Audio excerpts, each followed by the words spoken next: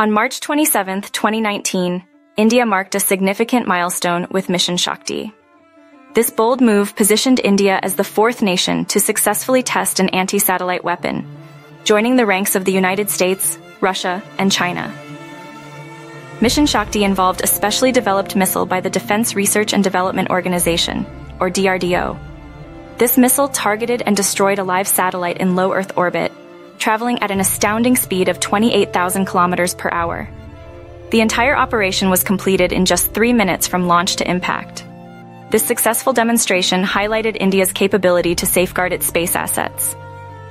In an era where space is integral to defense and communication, Mission Shakti showcased India's strengthened space deterrence capabilities. It was a clear message of India's growing prowess in space technology. Mission Shakti reinforced India's status as an emerging space power. It underscored the importance of secure space technologies, emphasizing India's commitment to advancing its strategic interests in space. This achievement was a testament to India's technological and strategic foresight. Mission Shakti is not solely about defense. It represents India's pursuit of technological excellence.